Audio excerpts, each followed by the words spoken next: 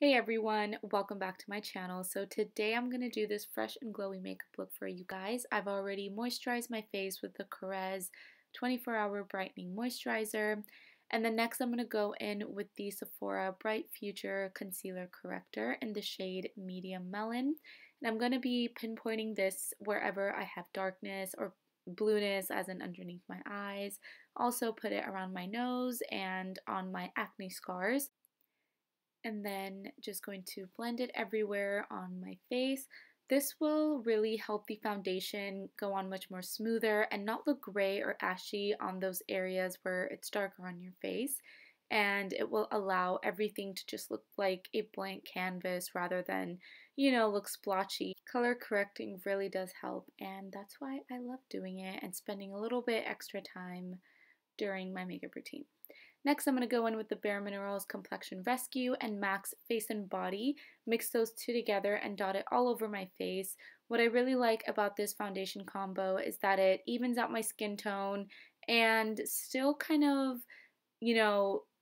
reveal my flaws as in like acne scars and stuff, which is totally okay. I feel like makeup is supposed to not really conceal your face or conceal your flaws, but more so just kind of make you feel a little bit more confident in your own skin. And let's admit it, guys, it's super fun putting it on. It's really just like the best thing ever. So yeah, I'm just going to be blending it all over my face, and this really helps my face stay hydrated, and I absolutely love it. Next, I'm going to take the Tarte Shape Tape Concealer in the shade Medium and just dot it underneath my eyes and on any sort of acne scars and around my mouth. This concealer is so good. It's really high coverage and it doesn't crease whatsoever. I highly recommend this concealer to anyone that's having a lot of trouble with creasing concealer or needs a little bit of extra coverage. This is absolutely perfect. I do really like this a lot, and I highly recommend it to anyone with any skin type. I have extremely dry skin, and this doesn't cling onto my dry patches or makes my under eyes feel very uncomfortable. It's just a really, really good concealer, and now I know and understand all the hype around it. So yeah, still blending my concealer, I guess. Okay, so next I'm going to take the BECCA Shimmering Skin Perfector in the shade Moonstone. It's a little liquid that I got in like a pack of like this and like a bunch of other stuff. And yeah, I'm just going to be pinpointing that at the high points of my face and also the bridge of my nose. I absolutely love this stuff. It literally makes you look like you're glowing from within. It's such a beautiful highlight. It's probably one of my favorites. So next I'm going to take the Charlotte Tilbury Airbrush Finishing Powder, and this is in the shade Medium. I'm first going to go in with a much more like smaller, dense, packed brush and just set the concealer under my eyes and on my lids, and then go in with much more of a fluffier brush and set my T-zone area, avoiding all over my face, just the T-zone part, just because that's where foundation really tends to slip during the day.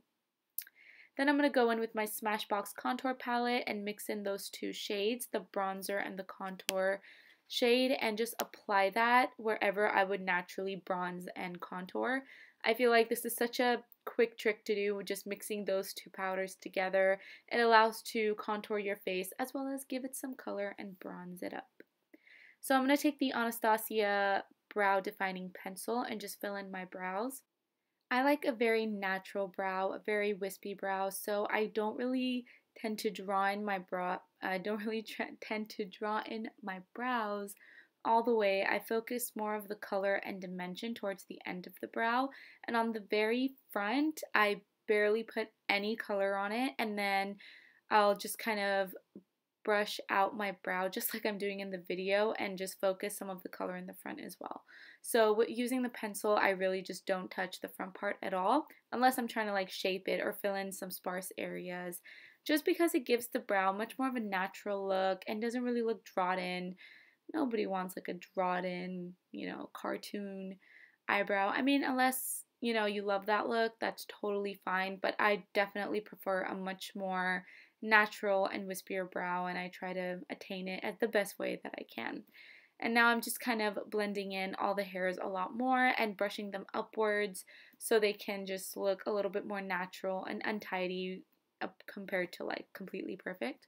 Now using my Velvet Touch Oh my god, why do I keep saying concealer? Now taking my Velvet Touch Creamy Stick Blush by KIKO in the shade number 8, I'm just going to be warming up the product in my fingers and then just applying it to my cheeks and then blending it out with a beauty blender. And then I'm going to take that bronzing shade from that same Smashbox contour palette with a blending brush and applying it sort of messily on my on my eyes. I'm so sorry, you guys. I'm like, it's my first time doing a voiceover and I just can't get my words together. It's really late at night and I'm just tired. Anyways, so yeah, I'm just gonna be blending that all over my crease and then taking a highlight. I will just put it in the inner tear ducts of my eyes. This technique will really just kind of like brighten up the eyes a lot more. And then we're going to take the Rimmel Nude eyeliner and apply it to my waterline. This just kind of mimics a bigger eye and it makes your eye look a lot more fresh. Taking that same bronzer shade that we used in our crease, I'm just going to take it in a small smudger brush and smudge it on my lower lash line, giving it a much more effortless look rather than super high maintenance. And then just going to curl my eyelashes using the Shiseido eyelash curler. It's so funny how I curl my eyelashes. I look like I'm struggling big time. Anyways, so I'm going to take a black eyeliner. I believe this is NARS Longer Than Life. But anyways, I'm just going to tightline my eyes with this on my upper lash line. This is a really painful but a really good trick to kind of mimic thicker eyelashes. And yeah. So I'm going to take the BALM Mad Lash Mascara and apply it to my lashes. A really good trick when applying mascara is you want to focus most of the product onto the base of your lashes and then just wiggle it up all the way to the very tip. And besides kind of coating the mascara wand all the way towards the back of your eyelashes, you just want to apply the product on the very tips and then just wiggle it back up. This will just kind of allow the lashes to look a lot more longer and voluminous rather than get clumped. And I have this problem a lot with the BALM mascara. It's an amazing mascara, but it tends to make the eyelashes really clump together, and that's just not cool. So yeah, and I'm avoiding putting any mascara on my lower lashes just because I feel like it gives the eye look a much more softer look. Next, I'm going to take the Makeup Forever 14C lip liner and line my lips with this. In this look, I really wanted to show you guys two different lip options. One is much more fresh and bright, and the other one is a lot more up my alley. It's just like a brown lip.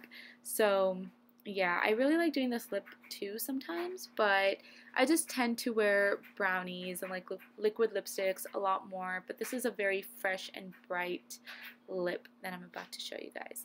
So I'm taking the Sephora Rouge Baume in the shade B06. I don't know the name of it because they don't put it on their packaging, but I know it's like plummy something.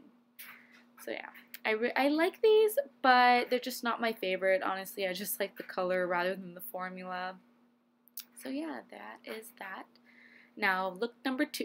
Going back with that same Makeup Forever 14C lip liner, I'm just going to be lining my lips again. Seriously, guys, this is like my ride or die lip liner. I love this stuff.